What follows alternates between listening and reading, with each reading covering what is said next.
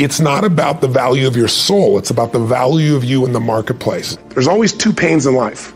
There's the pain of discipline or there's the pain of regret. It's not what happens that determines the quality or the quantity of your life. It's not what happens. And the reason is because what happens to about everybody. No different. The sun went down on all of us last night. A common event, a happening. And I found out that the same things can happen to two different people. One gets rich and one stays poor. Why is that?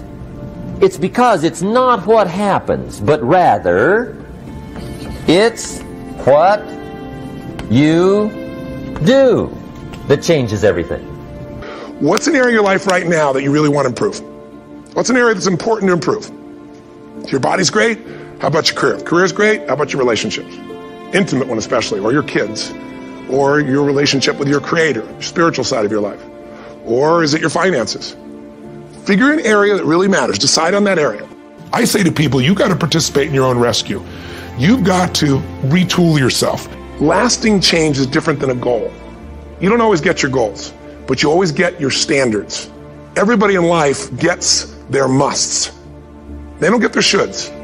Most people have a list of shoulds, don't they? Don't you have a list of the shoulds, things you should do, you should follow through on? I should lose some weight, I should work out more, I should make more calls, I should respond more rapidly to my email, whatever, you know? I should get into the office earlier, I should be, more confident. Whatever your should list is, people love to have their should list be met, but it's kind of like New Year's resolutions. If it does, it's really exciting, but if it doesn't, which is most of the time, it's a little disappointing, but you kind of know it's not going to happen. But when you decide something is a must for you, an absolute must, when you cut off any possible, you say, I'm going to find the way or I'm going to make the way. Human beings, when they resolve things, when they make a real resolution inside themselves, which is they raise the standard and they make it a must, they find the way. Everything in life is always changing. We don't have to work on change. Change is automatic, but progress is not. So if you want to make real progress, then you really got to look at your life in a different way. You got to say, I got to take control of this process and not just hope it's going to work out like people do who make a resolution.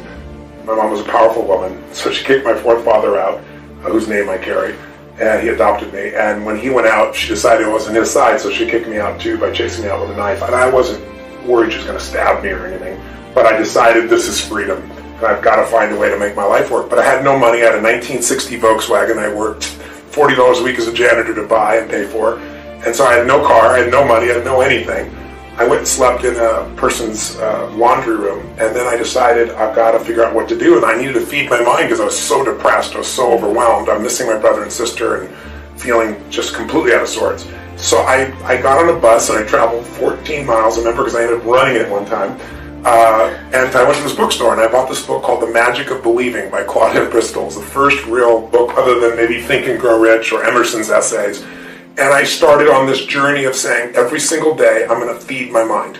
I'm not going to hope good thoughts show up. I'm going to read biographies. I'm going to find out what makes people tick. I'm going to understand what makes me tick.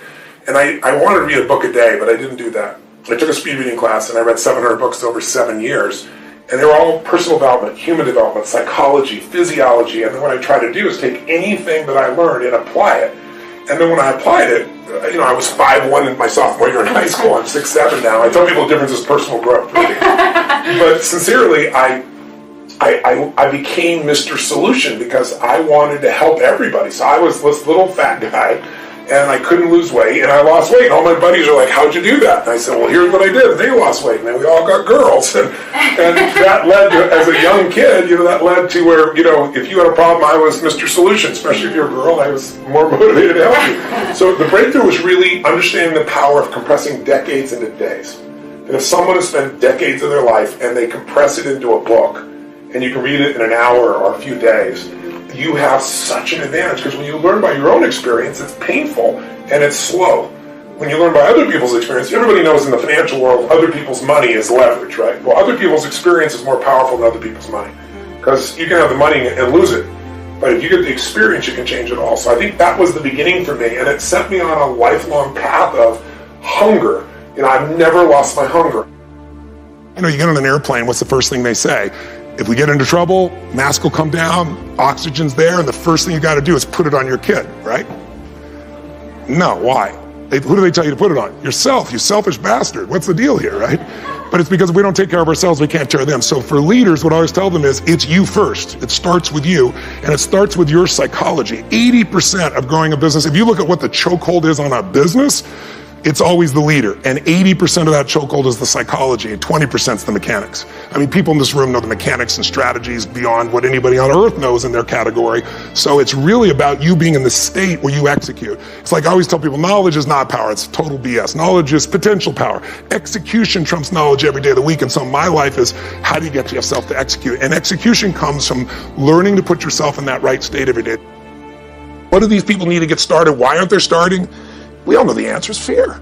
But the difference with you guys or me or anybody who's followed through is we're more afraid of what life would be like if we don't follow through than the person who's willing to settle for what they got and kind of hope it'll change and maybe purchase something for the moment and then not follow through with it.